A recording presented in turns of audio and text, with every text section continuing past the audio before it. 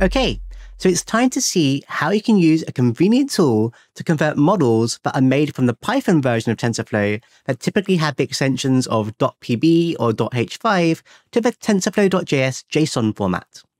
Now, with the TensorFlow.js command line converter, you can enjoy using such models with the reach and scale of the web and bring even more models to the JavaScript community. In this subchapter, you'll learn how to use a Colab notebook to load and then save a popular Python research model. You'll then learn how to install and use the TensorFlow.js converter on the model you saved from Python in the first step. But first, what's a Colab notebook? Well, as Python typically runs on the server-side environment via the command line terminal, often on the Linux operating system, Python developers expose an easy-to-use web interface so they could take notes as they code to try things out and make it easier to share with others who are learning how to do something. Now, these notebooks essentially contain snippets of code that you can execute one by one in order to see the resulting outputs after each step in the browser. Essentially, the commands you type on the web page will be sent to a real Linux server in the cloud to be executed and the results printed to the screen. And on the note of Linux, which is just another type of operating system that's a very popular choice for server-side environments, everything you see in the notebooks in this tutorial could also be executed directly on a Linux server if you have one. Now, one popular distribution of Linux is called Ubuntu, and often used on Google Cloud servers like Compute Engine to power servers running Node.js for many of the websites you know and love. And if you're familiar with setting up one and installing the dependencies you may need in order to run the example code, then you might prefer to use that if you know what you're doing, either in the cloud or on your local machine.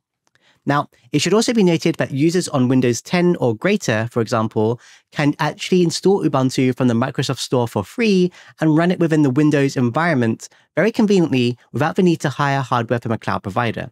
So if you have that, feel free to try that out as well. However, one of the great things about Colabs is that you can connect to a backend server that's already been set up with Python and TensorFlow installed and configured correctly, which takes away a lot of the setup work, which can sometimes be non-trivial to do if you're new to using the command line and Linux. For this reason, this tutorial will stick to using Colabs in order to keep things simple for all users who are taking this course. Okay, so first, make sure you're logged in with your Google account and head on over to colab.research.google.com. You'll be presented with a pop-up window like the one shown. Find the button to create a new notebook and click on it. Once the new notebook is created, you should see an empty project like the one you see here. The first thing to do is to connect your session to a server-side backend to use for executing the code snippets you're about to write. You can do this by clicking the button named Connect at the top right to connect to a hosted runtime in the cloud. When the backend server has successfully been allocated, you'll see its RAM and disk usage as shown on this slide. You're now ready to start executing some Python code. Now you'll notice there's a box with a play icon in the main body of the document shown. In this area, you can write Python code or even regular terminal commands, as you'll see later. Now typically, researchers group similar blocks of code together to do a complete thing, so you can create multiple steps of execution that people can learn from in bite-sized chunks. So first, go ahead and copy the code shown here into this box. Now, learning Python is beyond the scope of this course, and you do not need to know it for this chapter. However, even as a JavaScript developer, you can probably take a guess as to what's going on, given your prior experience with working with machine learning models in JavaScript. Essentially, this code imports some libraries and then gets the MobileNet v2 model with some hyperparameters specified, such as the expected input shape, the default pre-trained weights to load the model with, and the classifier activation type. Now go ahead and click the play button on the left to execute the code you just wrote. The libraries will be imported for the future code blocks to make use of, and the MobileNet v2 model will be downloaded and stored in a variable called model. After a few seconds, you'll see the output appear at the bottom, and when the code is finished executing, a small green tick is shown on the left-hand side of the code as shown. Now, if you copied something incorrectly, you might see an error message printed instead. Great, you now have the original Python MobileNet v2 model loaded into memory to use. Next, let's dump its contents to the hard drive of the server. Now to do that, click on the plus code button near the top left to add a new code block as highlighted. At this point, you'll now have a new cell in which you can enter some new code to execute. Enter the following Python code to import the functions that allow you to save the model. Now, once imported, you'll define a folder and file name to save the model to. In this case, you'll create a folder called MobileNet v2 inside of the system temp folder, and your file will be called saved_model.h5, as you want to save a Keras model which uses the h5 format. Note that you could also use the extension .pb instead here if you wanted to use a TensorFlow saved model instead. But why do you want a Keras saved model here? Well, you saw in the last chapter, it's much more useful when dealing with layers models. By exporting to the h5 format, the TensorFlow.js converter can convert to a layers model. If you save to the PB format, it will end up being a graph model after the converter is used. So choose the right format for what you need, speed of execution or transfer learning ability in JavaScript. Okay, now go ahead and execute the second code cell that will save the model to disk. Again, after a few seconds, you'll see some output and a green tick when the execution is complete. In this case, a warning message shows up, but it's fine to ignore this particular warning. This is actually a normal part of the process.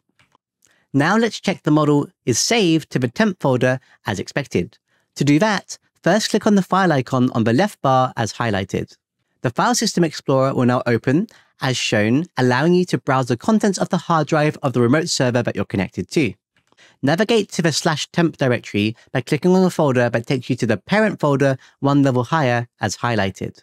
You'll then see a huge list of folders on the Linux file system as shown, and towards the bottom, you can then expand the temp folder as highlighted, and note that you might need to scroll down to view it depending how tall your window is.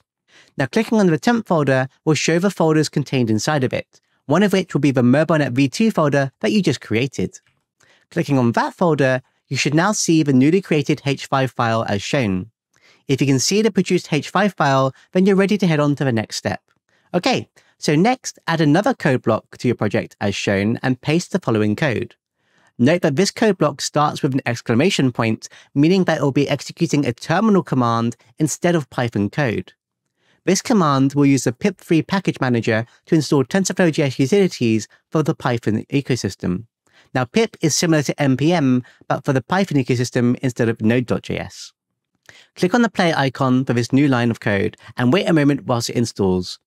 This will print out quite a lot of data, but at the end, you should see that TensorFlow.js has been installed successfully as shown on this slide. Once complete, add one more code block and add the 2 lines of code illustrated on this slide. The first line of code is a terminal command to change directory to the MobileNet v2 folder that you just created. The second line of code actually calls the TensorFlow.js converter, which takes several parameters. The first parameter is the input format of the file that you want to convert. You already know that this is in the h5 Keras format, so in this case, the input format is Keras. In a similar fashion, you can also specify the output format you want to convert to. Here, you want the tfjs_layers_model format as shown to create a model suitable for transfer learning. Next, specify where the input file is located. In this case, it's in the /temp/mobilevnet_v2 folder with the name of saved_model.h5. Finally, specify the folder you want to output the converted files to. Here you can specify a folder called tfjs_mobilenetv2, also within the temp directory. Okay, so now it's time to hit the play button and see what pops out. Once the cell has completed executing and a green check is shown, open up the temp folder once again. You should now see the new tfjs_mobilenetv2 folder with the model.json and bin files inside that you're used to. If you can't see this right away, try closing the temp folder and then reopening it to force a refresh. You can now download each of the resulting files to your own hard drive by hovering over the file, clicking on the 3 dots that appear to the right of the file name, and then selecting download and saving the resulting file to your hard drive. Now, on this note, it's worth noting that if you end up converting larger models in the future with even more binary output files to download, you might want to zip up all the files together into one file to save some time versus downloading them one at a time. And just to illustrate this, you can see here I've added a new code block to zip up all the files on the right. Here I call the zip program on the command line to create a new zip file called modeldata.zip in the tfjs_mobilenetv2 folder, which contains all the files and folders that are currently contained within the tfjs_mobilenetv2 folder. Note the -r at the start simply means recursively do this for all subfolders too, in case there are any of those.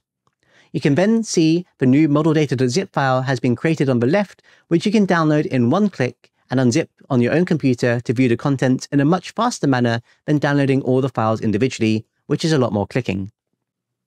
And now, just like before, you have a model.json and some bin files you can host on any web server and use in your web apps just like you did in prior chapters. And now you know how I generated the layers version of the MobileNet v2 model in the last coding session.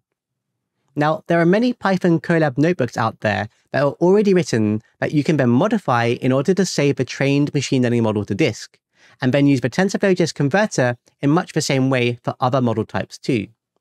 And if for some reason you really don't want to touch the Python code, then usually the developer who made the Python model will be able to send you the resulting saved model files in the PB or H5 format, which you can then run through the converter yourself, as you've seen.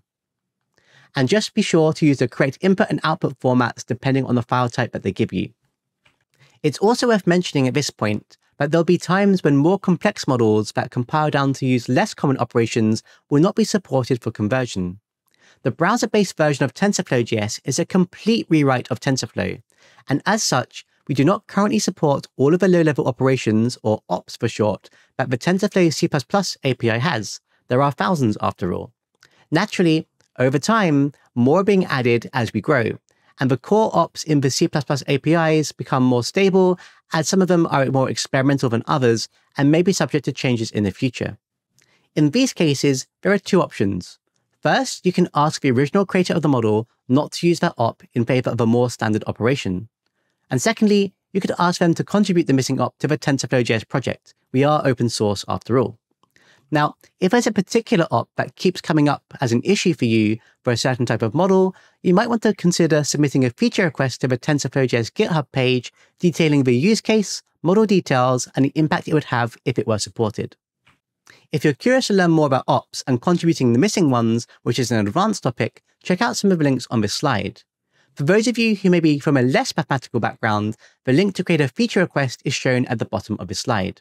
That way, someone from the community or the TensorFlow.js team may see the request and be able to implement it for you. Now, at this point, it's worth heading over to the TensorFlow.js converter documentation over on GitHub to find the full suite of options that you can use when converting from Python to JavaScript. And there's a whole bunch of other useful options depending on your needs. Now, some of these advanced options are beyond the scope of this introductory course, but are pretty well documented, so it's worth a read to be aware that they actually exist. A good example of a more advanced option is when you might be trying to optimize models to take up less space, which is where things like quantization can come in handy. Quantizing a model essentially reduces the memory footprint it uses at the sacrifice of model accuracy. However, that might be an acceptable trade-off in some cases if you need to run on a mobile device, for example. Finally, if you happen to be running on Linux directly and not in a Colab, you can also run the slightly friendlier version of the converter known as the TensorFlow.js wizard as shown in the command line terminal window. To do this, you can pip3 install TensorFlow.js in square brackets wizard and then call TensorFlow.js _ wizard instead of the TensorFlow.js _ converter command that you previously used and follow the on-screen prompts that it asks. For details about doing all this in Linux, check the linked Colab, not Colab, that shows how to use this on Ubuntu. Great! You now know the basics of conversion. Let's put all of this into practice while also learning a new type of machine learning model, one that can deal with text and understand written language instead of images. See you in the next section.